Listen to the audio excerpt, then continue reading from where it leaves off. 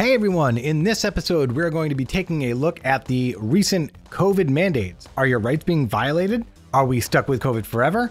I'll discuss how President Biden has finally pulled out all the stops and more on this episode of the New Deal podcast.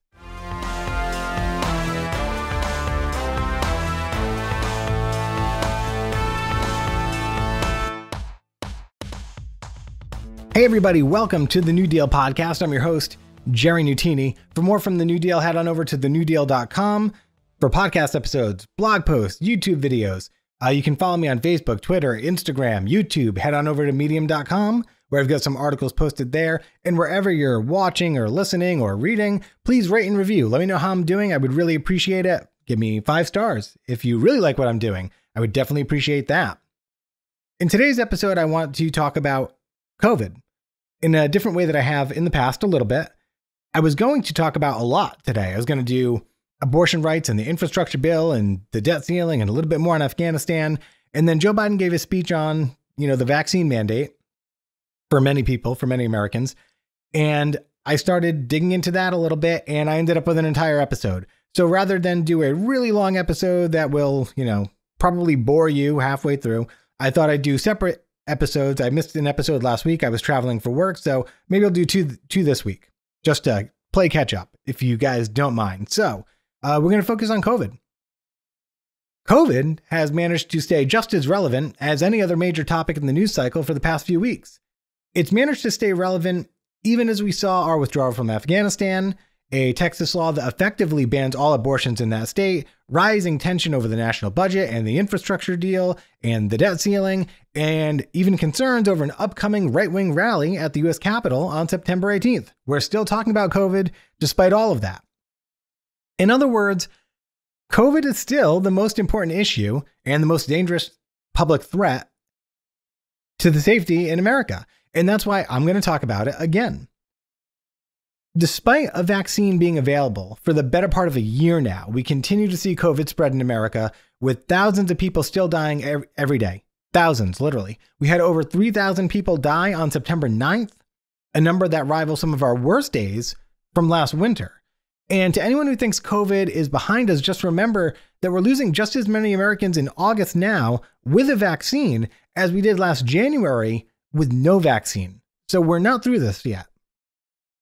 A lot of this has to do with the unvaccinated population returning to normality, but also abandoning all the safeguards that they should be employing, like wearing masks in all public spaces and social distancing as a rule. It's been said over and over and over again that if you're unvaccinated, you should be doing all of the same safety or, employing all the same safety measures now as you've done the last year.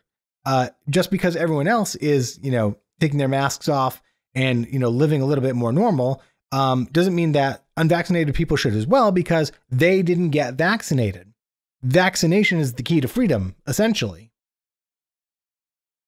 This could have been prevented, all of this, if states had employed common sense earlier this year, and if they'd left a mask mandate in place until, say, July 1st of this year, or even set vaccination thresholds prior to removing mandates. So, if a state says, when we reach 65% vaccination, we'll remove our mandates. That didn't really seem to happen anywhere. In retrospect, I think that would probably have been the best way to do it. Incentivize your people, not through lotteries, but through, hey, we need to get to this threshold or else we're just going to stay locked down. I think it would have worked. For some reason, states thought that people who wouldn't get the vaccine would suddenly play ball. They'd use the honor system. They'd take the precautions against the infections and against the spread of the virus. And then the states and the federal government got stuck as a result of putting trust in the unvaccinated people. Because how do you put restrictions back in place when 6 out of every 10 Americans in a state has been responsible and they get the vaccine? But the other 4 in 10 people are unvaccinated and they're spreading the Delta variant around, filling up the ICUs and morgues. And how do you restrict your population when the majority has done the right thing, but the result of the irresponsibility of the minority is so devastating that you feel like you have to do something about it? You can't put those restrictions in place. The responsible parties would be upset that they were losing the benefit of the said responsibility and that the anti-vaxxers would cry and complain because that's their thing. They cry and complain. We've seen some states starring Ron DeSantis and Greg Abbott go so far as to ban measures to protect their school children, such as mask mandates.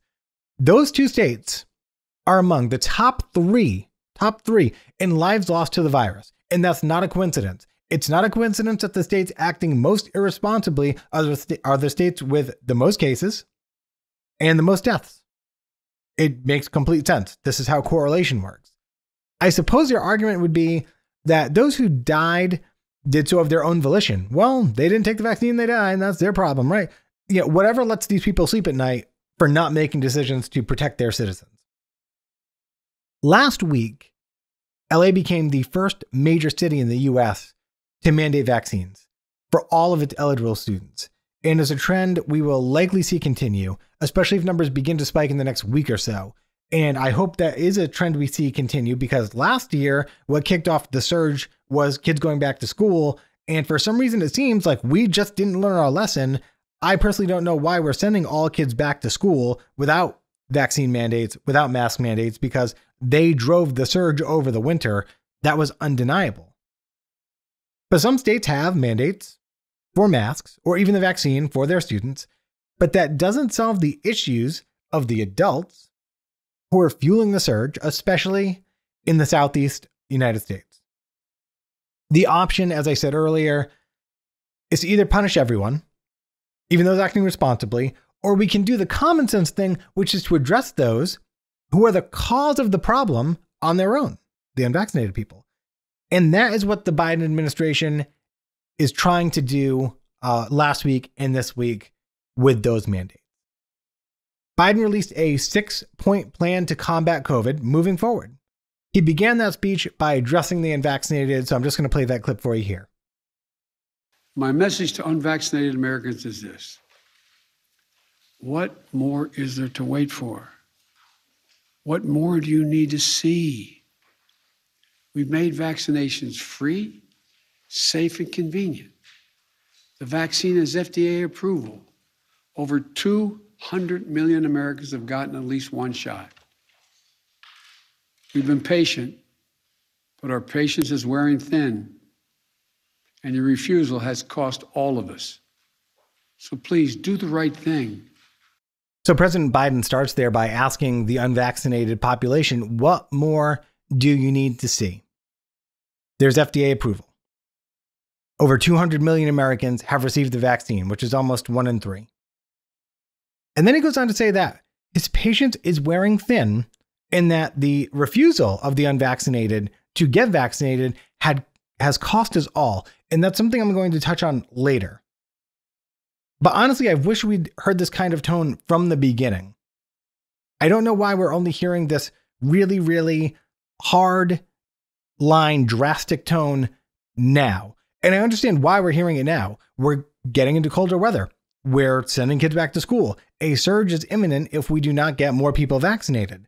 And by the way, and I've mentioned this in previous episodes, if we had gotten 75 to 80% of Americans vaccinated, that's herd immunity. That's what we need to get to. We're sitting at 54. We still need 20% of Americans to get vaccinated to be approaching that herd immunity threshold. We're not close. And it's been very, very slow. We've had like 4% more people, Americans, vaccinated since like June. Everyone else was vaccinated prior to that. So there's a big rush at the beginning, and then it slowed way down, and now we're stalled and we're paying for it. So I'm glad that he's asking those questions, because when the majority of Americans has a vaccine, when we have FDA approval, when at this point, the evidence is before you that this vaccine is safe. I mean, no one is being tracked. We're all alive, or, the vast majority of us are alive. The side effects are negligible. Maybe your arm hurts a little bit, maybe you get a little sick, just like any other vaccine, but that's apparent for anyone who's waiting to get the vaccine. The only reason you're not getting vaccine now is because you're buying into some information that isn't correct. But we'll get to that in a little bit. So here's the 6-part plan. Step 1 of the 6-part plan is to increase vaccinations among the unvaccinated with new requirements. So Biden has mandated vaccines for all federal employees with no option to test out. Previously, you could either be vaccinated or if you took a COVID test, I don't know if it was once a day or once a week, and showed that you did not have COVID, then you were good. You can no longer test out. You must get vaccinated. This goes for federal contractors as well. The Department of Labor is going to require businesses with 100 plus workers to make sure that their employees are vaccinated or tested. Not sure how that's going to be enforced. It'll be interesting to see, but good requirement, I think. 100 people in one space. Let's get them vaccinated.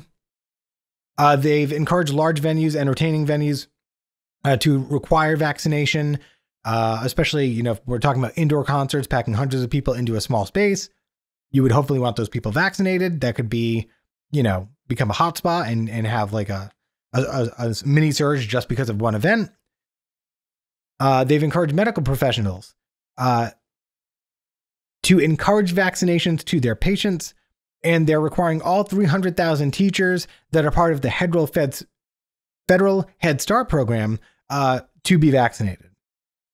Overall, they say that this mandate will cover 100 million Americans. I'm sure many of them have already been vaccinated, but if it closes that gap, if it closes that final quarter and pushes us toward herd immunity, all for it. The second aspect of the plan was continued protection of the vaccinated. So first, TSA is going to be doubling fines on travelers who refuse to wear a mask. And I just want to play this clip of Biden talking about this TSA requirement in his speech last week. Tonight, I'm announcing that the Transportation Safety Administration, the TSA, will double the fines on travelers that refuse to mask. If you break the rules, be prepared to pay. And by the way, show some respect. The anger you see on television toward flight attendants and others doing their job is wrong. It's ugly. Show some respect. I love that line. And he said it and he meant it. And I'm glad that he's taking this tone. It's a more parental tone. And this is what we saw a little bit in the first clip as well. But it's necessary because at this point, we have people who are unvaccinated clinging to misinformation as the reason that they're not getting vaccinated. They're buying into essentially lies, even like I said, with the reality before them. We've got people assaulting flight attendants because they're refusing to wear a mask. And I'm sorry, it's a mandate that you need to wear a mask on a flight. You purchase your plane ticket, you go to the airport, you go through security, you get on the plane, and then you cry about it. Then you throw your tantrum. That doesn't make any sense. It's extremely childish, but it's also really irresponsible. It's dangerous for you. We know bad things can happen on airplanes. We're right around the anniversary of 9/11 here. People who act like that on airplanes are looked at extremely suspiciously. Not a good idea at all, especially when you knew from the start you were going to have to wear a mask. Why'd you buy the ticket? Right? Anyway, so that was the first part of, continuing to protect the vaccinated. He also wants to, step 3, keep kids safe and keep schools open. The biggest point here was that the federal government is going to be willing to pay any funds lost to schools or those employees in which the state has mandated or said that they cannot have mask mandates. And if they implement mask mandates, the schools or the employees, they will lose the state funding. The federal government is saying, if you lose the state funding, we will fund you, keep the mask mandate in place. And here's Biden on that. And this is the last clip I'll play from that, but I thought this was just an interesting take. And all school officials trying to do the right thing by our children, I'll always be on your side. Let me be blunt. My plan also takes on elected officials in states that are undermining you and these life-saving actions. Right now, local school officials are trying to keep children safe in a pandemic while their governor picks a fight with them and even threatens their salaries or their jobs. Talk about bullying in schools.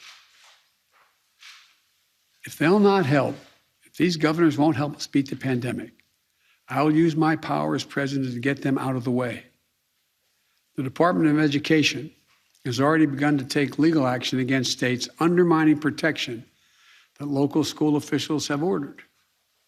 Any teacher or school official whose pay is withheld for doing the right thing, we will have that pay restored by the federal government 100%.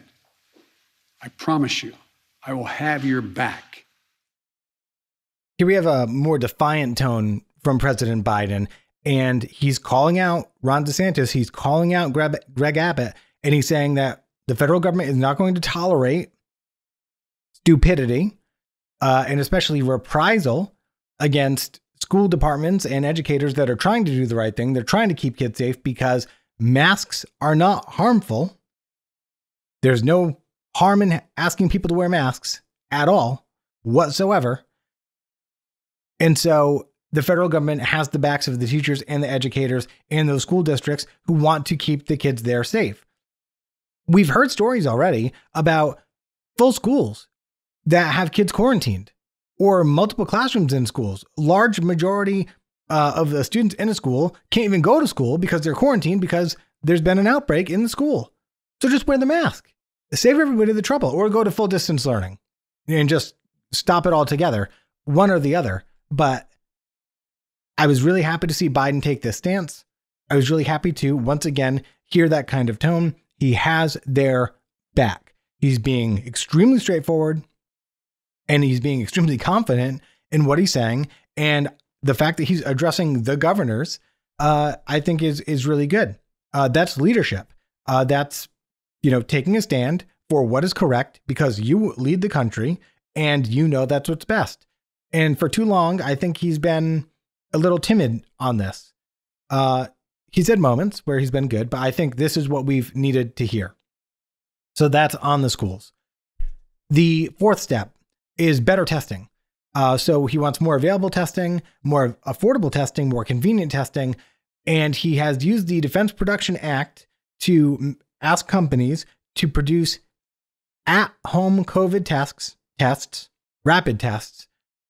And these will be sold at major distributors at cost starting this week on Amazon, Walmart, Target. He named a bunch of distributors, but we'll be able to take COVID tests at home.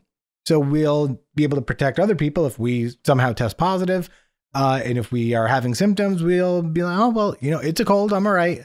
Or it's allergies or whatever. Or, hey, I've got COVID, I need to quarantine and make sure I'm not getting other people sick, whether or not I'm vaccinated. And sometimes maybe if you're just feeling fine, take the test because it can still spread asymptomatically. Either way, these tests will be available at cost, cheap for us to buy on major distribution platforms. The fifth step was protecting our economic recovery. The biggest point out of this was that he's expanding the money available to small businesses for relief. I believe he said that money will be available at low interest rates. It won't need to be paid back, I think he said, for 2 years. It can be used for payroll and other business expenses and just to make sure that they can keep staff on and stay out of debt, which we've heard because we don't have another COVID relief package coming. So the fact that these funds will be available is kind of cool.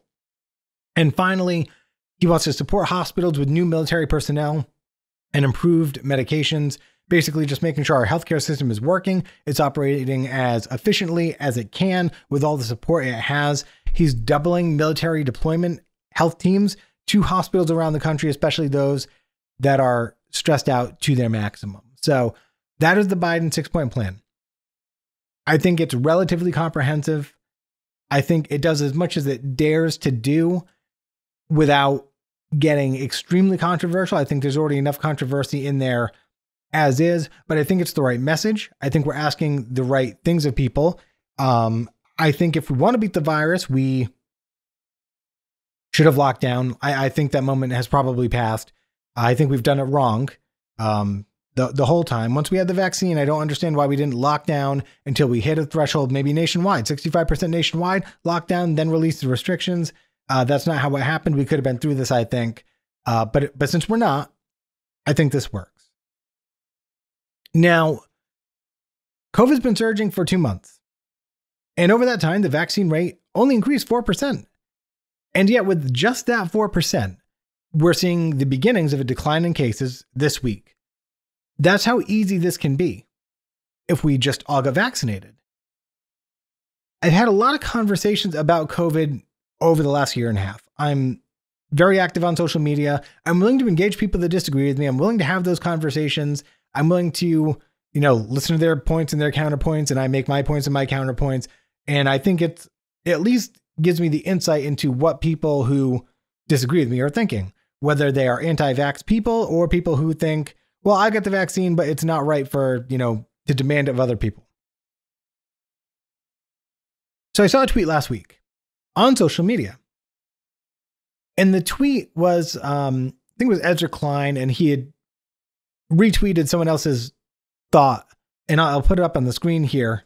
But the tweet was basically pondering what COVID might have looked like if Mitt Romney were president instead of Trump, and maybe Romney was in his second term. And if instead of resistance in combating the virus, if instead of Trump, we had a president who wore a mask from the moment mask mandates were recommended, who urged all Americans to social distance, to stay home, to limit travel, what might America have looked like if a Republican president had set the example for Republicans early on? We wouldn't have any critics in Congress. None. Democrats and Republicans, I think, would probably have been united on this. We'd have no movement of ignorance because there would be no fear in the members of Congress that they could lose their next election if they didn't perpetuate baseless lies of the leader of their party. Because the leader of their party would have been saying, let's wear masks, let's social distance, let's do the right thing, let's get through this. There would have been no benefit in perpetuating lies or pushing lies, because doing so with Mitt Romney would never ignore the science. He'd never do that. He would never let down the American people like that because Mitt Romney is a man of principle. So it was just an interesting thing to think about. But I honestly think the answer is Democrats and Republicans have been united across the board up front, probably in a way that we haven't seen since 9/11.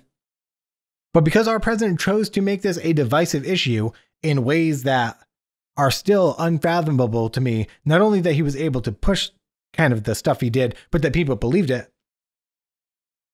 made it a divisive issue. It's still a divisive issue, and people are dying because of it. But it's interesting to think about. Mitt Romney, maybe even Lindsey Graham, like as crazy as Lindsey Graham can be. I mean, is he illogical? I mean, he certainly toes the Trump line, but would he have bucked mask mandates? Would he have, doubted Fauci and diminished Fauci publicly and things like that? Because he is a lifelong politician. You think there's a degree of respect there that Trump lacked? Who knows?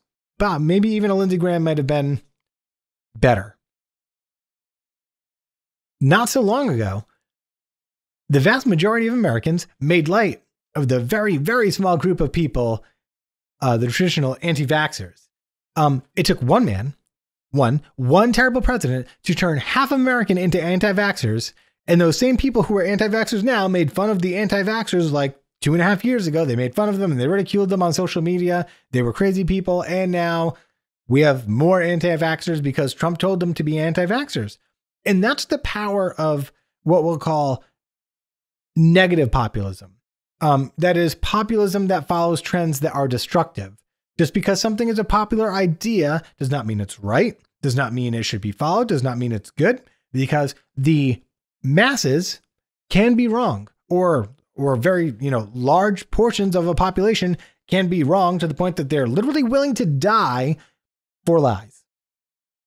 And I often wonder how many Americans are dead today because of Donald Trump. I can absolutely, with certainty, say that Donald Trump is responsible for more American deaths than the total that we lost in the wars in Afghanistan, the Americans we lost in Afghanistan, or in Benghazi. We lost 58,000 Americans in Vietnam. 58,000 in Vietnam. We've lost 660,000 Americans to COVID to date. The lost lives in Vietnam equate to about 9% of all COVID deaths. So do I think that at least 9% of the lives lost to COVID could have been prevented if Donald Trump wasn't spreading lies? Absolutely. Yes, absolutely. I can say with certainty that Donald Trump is responsible for more COVID deaths in 2020 than total Americans lost in Vietnam and Afghanistan combined. Those are just the ones he's responsible for, like directly responsible. If he did not spread the lies, I can say with certainty that more Americans died because of him than in Vietnam and Afghanistan, which is crazy to think about. Vietnam is one of our most hated wars to look back upon.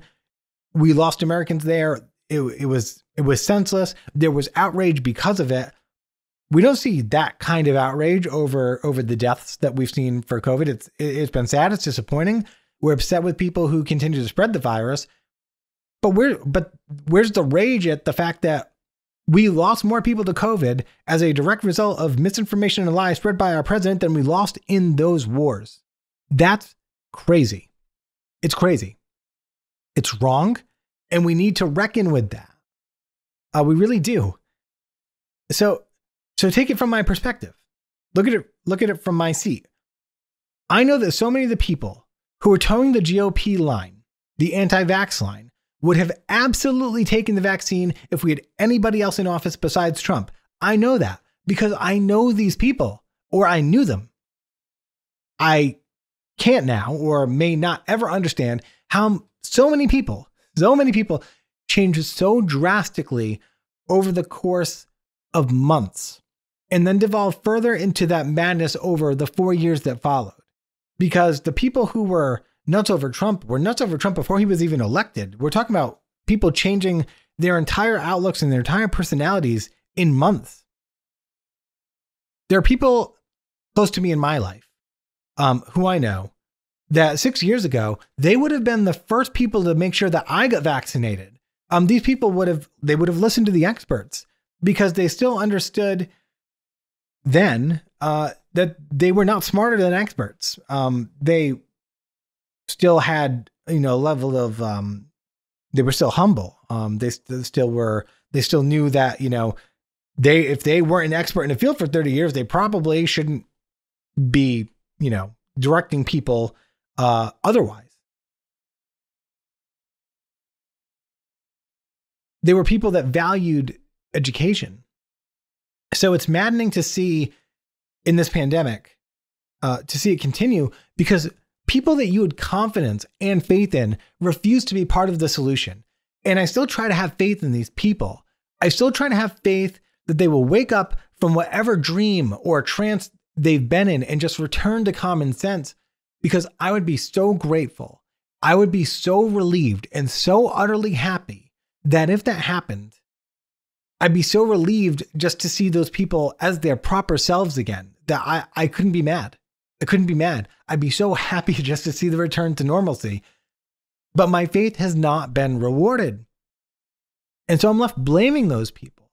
I'm left bitter and frustrated and disappointed. And at times I'm disgusted because their lack of action equates to a willingness to inflict harm and death upon others without a second thought. And they try to defend themselves with falsehoods peddled by figures with no expertise on the subject. People who are likely vaccinated themselves, by the way, but who understand that the anti-vax narrative sells. Good for ratings. It's good for publicity. So why don't we tell some lies? Who cares if people die because of it, as long as we get reelected or keep our ratings up or whatever it might do? It riles up right-wing voters. The anti-vax messaging riles up right-wing voters. It keeps them engaged. Instead of just getting bored after the election and waiting till 2022, which is a midterm and, typically has lower voting turnout, it keeps them engaged. Oh, they're taking away your rights. They're making you get vaccinated. Oh, and now the right-wing people they're engaged. It keeps them in the wings for the upcoming elections, and nothing could be more important to elected officials. Certainly not something so trivial as the lives of other Americans. That's not important. We can kill people as long as we get reelected. That's why it's getting pushed. It's obvious, it's clear, it's transparent. But hey, who cares? Here's what we do know. The vaccine works. The states with the highest rates of vaccination have far fewer cases, far fewer hospitalizations, and far fewer deaths. Far fewer. The vaccine is so effective that there is currently debate as to whether we will even need a booster vaccine in the next year, because even though the efficacy of the vaccine wanes, it doesn't do it so much that we'd become more likely to have severe illness or need to be hospitalized. Between Texas and Florida alone, Ron DeSantis and Greg Abbott, they make up nearly 20% of all lives lost in the pandemic. They have more deaths than New York. New York is a state that had an outbreak of COVID at a time when we didn't understand the virus. We didn't have enough masks and PPE, not only for people, but for the healthcare workers and doctors helping the COVID patients. This was at a time where they needed to drive in refrigerated trucks to store bodies because the morgues were full. And this was at a time when there were not even experimental treatments for COVID. Never mind a vaccine. There were none of the plasma transfusions and remdesivir, none of that. We didn't have any of that. At a time when we knew nothing about the virus. On the other end of this, New York has fewer deaths than Florida and Texas, states that it did not experience a surge until much later, and after many of the safety standards that we've talked about had been used nationally, and especially in places like New York, who utilized those methods to drive down their surge, the first surge in America. It's a level of negligence that borders on criminal. It does. When the information to help people is out there and you just choose to ignore it, or you choose to say, oh, well, it must not work, even though there's clear evidence before you that it works, that's criminal negligence. That is letting people die because you're more worried about being elected and making sure that you say exactly what the president says, because if you're not loyal to the president, he'll say bad things about you and you won't get elected anymore. So gotta serve your guy, even if it means, the people in your state die. It's criminal negligence. So to get back to the vaccine mandate from Biden, we have to understand that this mandate is a last resort. This is the last wrench in the toolbox. Imagine being Joe Biden, right? You walk into the presidency in the midst of the largest pandemic in a century, and you set up the supply chains and the distribution lines to make sure that the vaccine gets out to all Americans. And we'll credit Donald Trump in Project Warp Speed in at least getting the manufacturers to make the virus. Like, thank God he did that. But Joe Biden came in. There was no distribution system. There was no network. The supply chains were not established. He comes in office. He does that right away, immediately. The scientists at the pharmaceutical companies do work bordering on the miraculous to provide not just Americans, but all of humanity a medical solution to this issue, an issue that is killing hundreds of thousands of people.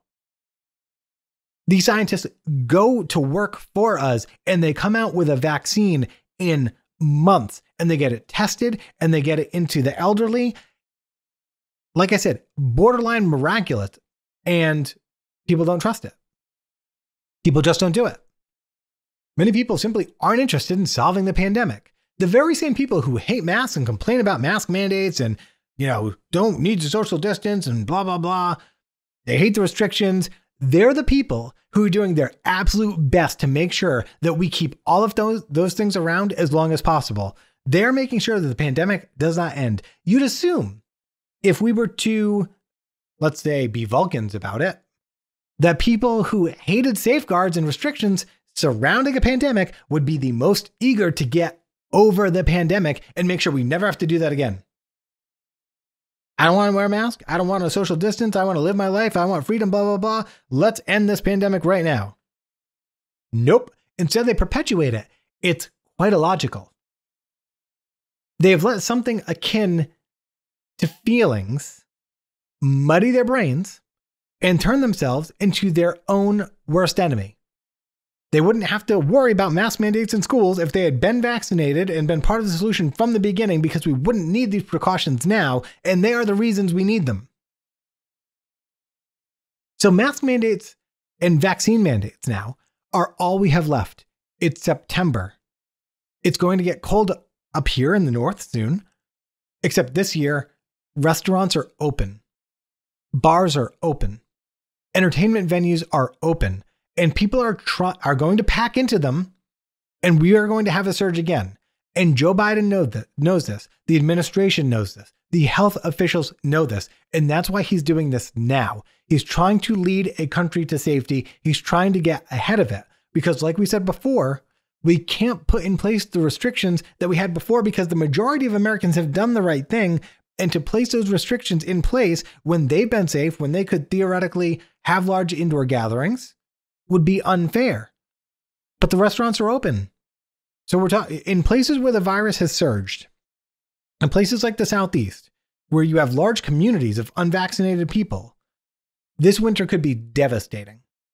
Devastating for those communities because they're essentially operating with no safety measures at all. They're operating as if COVID, we didn't know about it yet. They're operating like we didn't know about it yet, except instead of doing it like we did last year with the original COVID, they're doing it with the Delta variant. It could be devastating for a lot of people. A lot of people. And for those who complain about giving up rights for safety, because you hear this over and over again, it's time to wake up, guys. It is literally the job of the president, the job of our government to ensure public safety. It's why we have a military. That's why the military exists. Their whole reason for existing is public safety, guys. That's why we dump like hundreds of billions of dollars into the military for public safety. It's why we have social programs. It's why we have the TSA. Nearly all government issues have their foundations set in keeping America safe. That's why we do most of what we do as a government. Our rights as laid out in the Constitution work in two ways. Generally speaking, I'm not a constitutional scholar. This is just me trying to wrap everything up in a box. Either a right is granted to citizens because the exercising of that right and the immediate effects of that right are confined to the individual exercising it. This is things like the right to vote or the right to practice religion. If you practice a religion, you're not bothering anybody. If you're doing it in your home, if you're doing it with people of the same faith and community, you're not bothering anyone. If you go vote, you're not bothering anyone. You are not inflicting harm upon anybody else by doing or exercising those rights. Or a right is granted to the entire populace for use in public spaces in which any abuse can typically be observed and condemned, such as freedom of speech or the right to a fair trial.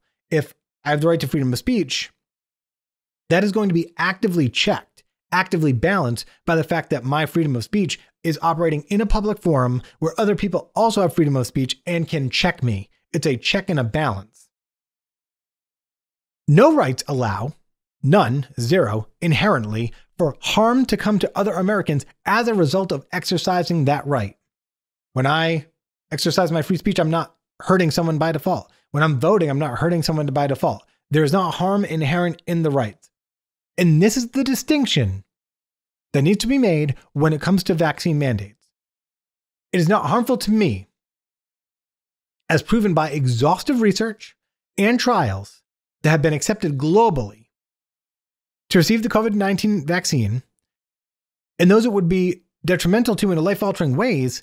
Those people have been identified through research as well and advised not to take the vaccine. If you have, X, Y, and Z conditions, this vaccine is not safe for you. We know that. We've had the trials. It's been tested. So by default, with the framework we've established around the vaccine, it is not inherently harmful to take the vaccine. It is inherently safe to do so because it has gone through the safety and regulations process. In other words, nothing is inherently dangerous about the vaccine being mandated.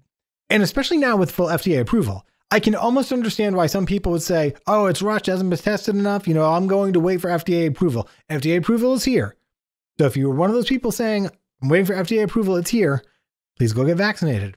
This vaccine cannot and should not be viewed in any different category from any other vaccines, such as the ones we get for the measles or flu, or the ones we get as kids. The ones we need to go to elementary school, the ones we need to go to public school, the ones we need to serve in the military. They all meet the same criteria. Those vaccines and the COVID vaccine all meet the same criteria. They are indistinguishable as far as safety is concerned. Conversely, a constitutional right to be able to refuse a vaccine is not a right in which the effects are isolated to the individual. The choice not to vaccinate in the case of this virus will have near imminent negative consequences on other Americans that include moderate illness that could keep someone out of work or their families, severe illness that could cause loss of work and the accrual of expensive hospital bills, or death. And an especially cruel death, by the way, because COVID patients can't die surrounded by their loved ones. They die alone. So when you're not getting vaccinated, with the Delta virus variant especially, you are condemning people to death alone. And I know that sounds extreme, but we know this because the facts say Delta is extremely contagious. It is extremely contagious amongst the unvaccinated. The unvaccinated get sicker and the unvaccinated spread it. The issue is that in most cases, blame can't be traced. And anti-vaxxers rely on this point to justify the damage to the lives of the people around them. It's the firing squad mentality. You have 10 riflemen and they line up and they're going to shoot one guy. They're just going to shoot the guy over there by the post. And only one or two of the guns that the riflemen have are loaded. Someone loaded the guns away from them. They gave them all the guns. They all shoot it at the guy at the same time. Guy dies. And they can all leave saying, well, I don't know if it was me that killed him. I didn't load the gun. I don't know if the bullet came out of my gun. Probably didn't kill him. I can feel good about that. I can go to sleep at night. No big deal. It doesn't matter that we do that 30 times a week or, in every week of the year. I know that it couldn't have been me that killed any of those men ever, really. It's that type of mentality. Because in most cases, I cannot prove you to be the person who spread a deadly virus to a person who died of COVID, anti-vaxxers are of the opinion that what they are doing causes no real harm, which is stupid and short-sighted and wildly irresponsible and self-serving and absolutely negligent and requires such a level of mental gymnastics and mental acrobatics and such denial of clear fact, such denial of their own reality, that it is extremely hard to believe that the ignorance is not willful, if not determined. So to be clear, it is highly probable that an unvaccinated person has caused moderate hardship or worse to another American. Not just another person, another American, a brother or sister who shares the same country and the same feelings about that country near and dear to their hearts. And yes, can vaccinated people or people who followed every rule and every recommendation, could a person like that have caused similar hardship? Yes, they could have. Yes, we could have seen fatal COVID cases. We've seen fatal COVID cases where a person who was infected took every precaution. They didn't go out. I think I heard a case where a woman didn't leave her house and, maybe opening the mail or something, and she died because she had such bad pre-existing conditions. We've seen that. Unfortunately, luck does play a part, right? But those people are not willfully spreading the virus. They're not doing it by choice. Those people are participating in society, and they're trying to be part of a solution that benefits everyone. They are one part of a whole. Anti-vaccine are just one part of one. They aren't part of the whole because they aren't contributing to the whole. And there is no argument in which that kind of person is serving their country well in this. None. Those people are not serving America. They don't have the best interest in America. They don't want America to succeed. They don't care about the lives of other Americans. They are not part of this country at the moment. They are not acting as Americans at this moment. They're acting as themselves. And to act as yourself, you don't need to belong to a country at all. You are stateless if you're doing that, especially in cases like this. To refuse the vaccine is to acknowledge that you will cause imminent harm to somebody unless you have also resolved to stay home, stay away from friends and family, to wear a mask on the occasions where you must go outside, and you adhere to all the safety regulations put forth by the experts for people who remain unvaccinated. Because I do know, and I know that I've been general, I do know that there are people out there who understand the virus, but are skeptical of the vaccine, And so they haven't gotten the vaccine, but they're doing everything they're supposed to do. They're doing everything that the CDC said unvaccinated people should still be doing. That person is still part of the solution. They have taken responsibility for their own skepticism, but they're doing everything that they can then to make sure that they are not harming others. That's okay. That makes sense. But those people are certainly not the majority, right?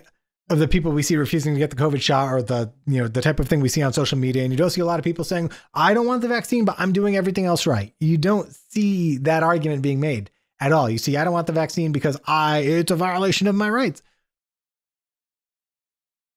I would hope that no American would want to harm another American. I would hope that. And certainly no American right would ever allow for the imminent harm of others. So this is not a right. And vaccine mandates are not a violation of your rights. Let's take the Second Amendment. Even the Second Amendment, which allows for the ownership of guns, which are, instruments of violence, whether you use it responsibly or not. That's what it is. That's what it's for. That's the purpose of a gun. The Second Amendment does not allow any imminent harm because in a normal circumstance, the owner is expected to have full control of the weapon. And the owner understands that if the weapon is used against another person, that the law will demand justice of them. No person has full control over the spread of the virus. None. Some people don't even know they have the virus. And unless it somehow becomes possible for a person to know at all times whether or not they are infected, a person will never have the ability to control the harm that they may inflict upon others. And no one has the right to knowingly inflict harm upon someone else. So due to the facts that we have here about the virus, knowing how contagious it is, knowing how severe and deadly it can be, outside of a medical reason and outside of remaining as vigilant about safety now as we did last November on an individual basis, to refuse a vaccine is absolutely to inflict harm upon someone else. And that is why a mandate can be made. And that is why no such right exists in which a person can refuse the vaccine. None. Because you are causing harm. No one has the right to cause harm to someone else. As Americans, we choose to live in a society. And in a society, there is a common good. That's the point of a society. That's inherent in a society. It's part of the social contract.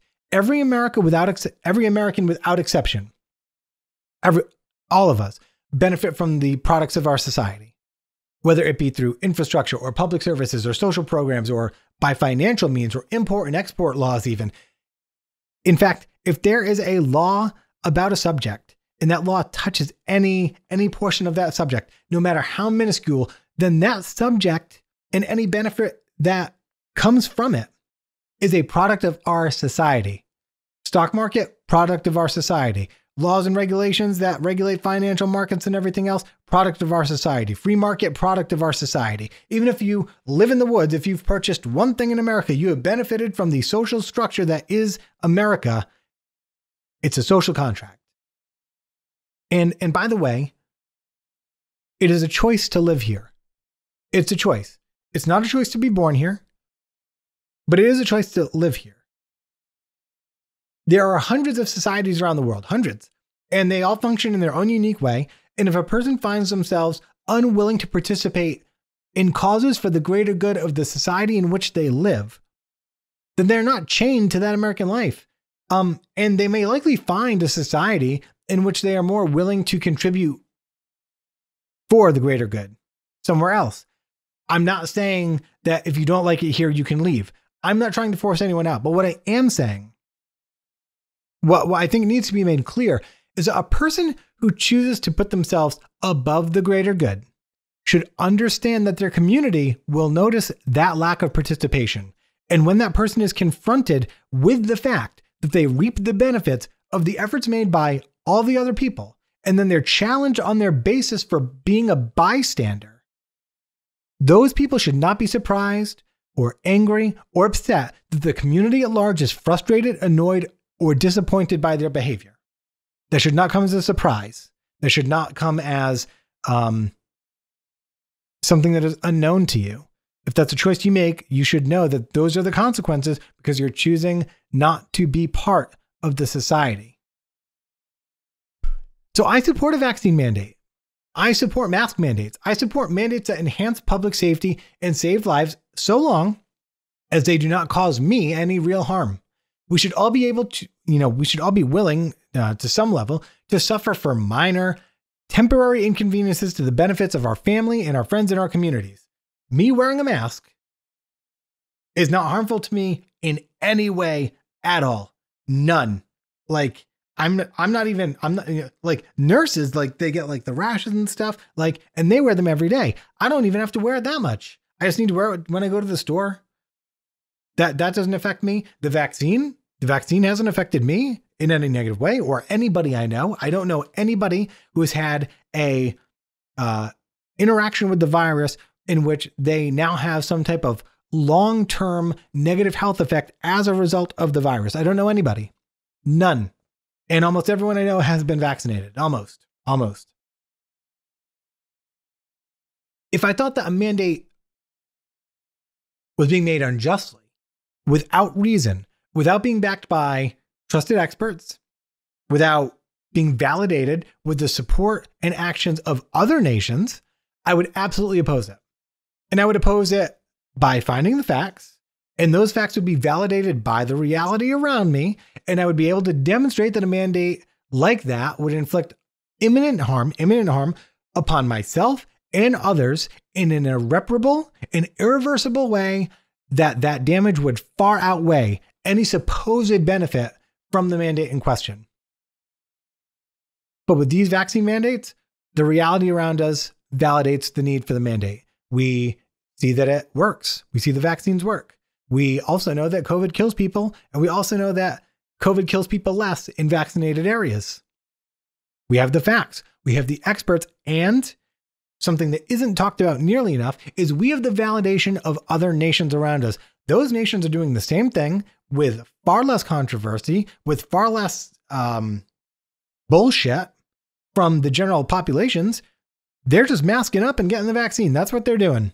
Period. We're the only country that has this level of skepticism and animosity driven by politics. We're the only one. And the validation comes when all the other nations are following the vaccine guidelines. They're following the safe guidelines. They're not following the don't take the vaccine advice. That's not what's out there because that's not what is right. It's not what's factual. And that's what we need to be doing here, is just accepting the fact that we need to get through this and we need to trust the experts and do the right thing. That's it. So just to wrap it up neatly, these vaccine mandates are coming as a last resort after the vaccine has been available for nearly a year and a half at this point, from like initial testing through now. Since all adults became eligible, the government has waited over 5 months to see whether those who were willing to get vaccinated would be numerous enough to reduce the threat of the virus to its bare minimum. And instead of a reduction of cases and deaths, we actually see an increase now. We can't even argue that we've done anything close to enough because the damage that this virus has primarily dealt to the unvaccinated of late is devastating. And worse, it creates opportunities for larger surges in more lethal variants. If, say, only 40% of Americans had received the vaccine and the virus had diminished at that level, we wouldn't even be discussing vaccine mandates. If after 40% of Americans were took the vaccine and COVID just dropped to a bare minimum, we wouldn't be here. We wouldn't. The mandates are here because the damage being caused by the unvaccinated population has put us in a situation that we thought we'd be well out of by now. Not just the vaccinated people, the unvaccinated people too. Right? The reality is clear. There are over 650,000 Americans dead. That's more than the population of multiple states. ICUs around the nation are reaching their capacity now. Deaths are increasing. And even though we've seen a slight decrease in case count, but only as the number of unvaccinated people begins to push upward in those hardest hit areas, because the people there said, oh shit, my friends and family who aren't vaccinated are dying. And they're in the hospital and they're saying, I wish I had been vaccinated. And there's nothing like that type of reality check to make people change their minds about something, because guess what? generally speaking, people don't look forward to dying. And when reality punches you in the face, you go do it, right? And that's what's happening. But why did it need to happen? It didn't need to happen. It's so frustrating.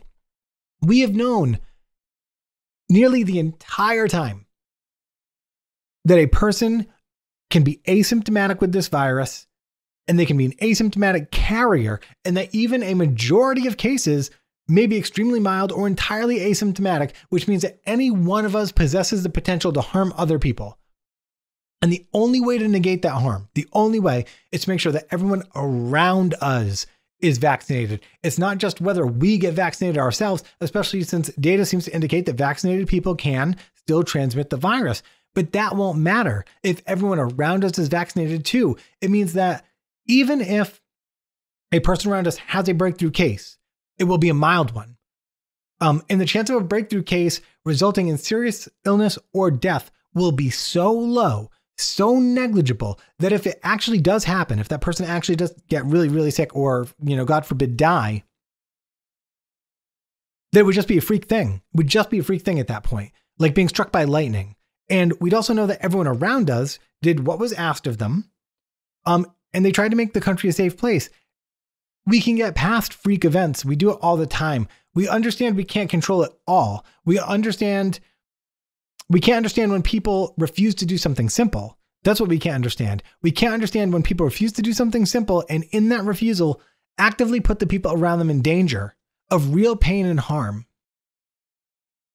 One final data point for perspective here. We've lost about 135,000 Americans since March, around the time that the vaccines were becoming widely available to the public. In a speech last week, President Biden said that for vaccinated people, only one case, 1 out of 160,000, would end up in the hospital.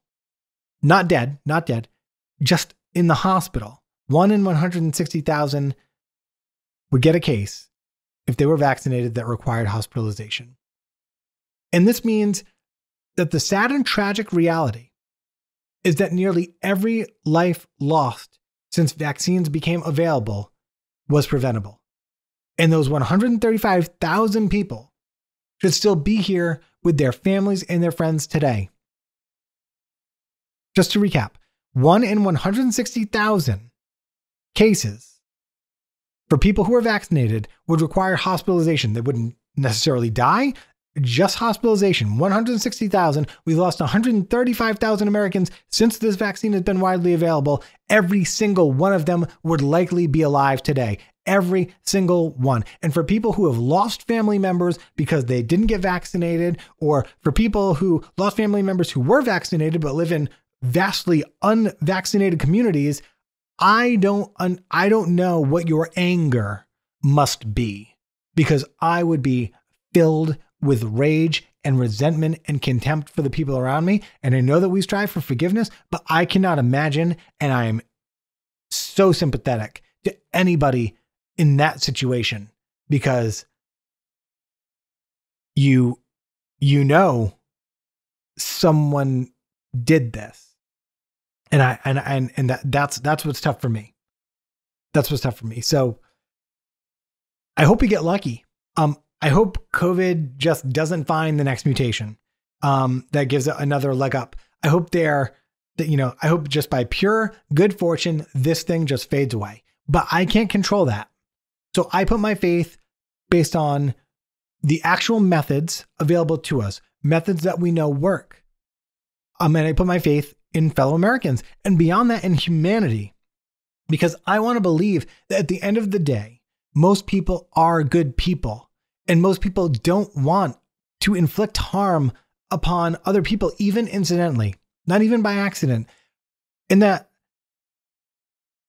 they will back those good intentions by taking a very safe, thoroughly vetted, free of charge, FDA-approved vaccine that will give them the peace of mind that they were part of the solution when it came to battling COVID. So that is my episode for today. Sources on the episode will be linked in the description As always, I really appreciate everyone sticking around for it. Thanks for listening if you listened or watching if you watched. Please like, subscribe, rate, review. Let me know how I'm doing. I'm going to try to get that other episode out later this week as well, hopefully in both audio and video forms. So, like I said, let me know how I'm doing. Really appreciate you guys checking in. New Deal out.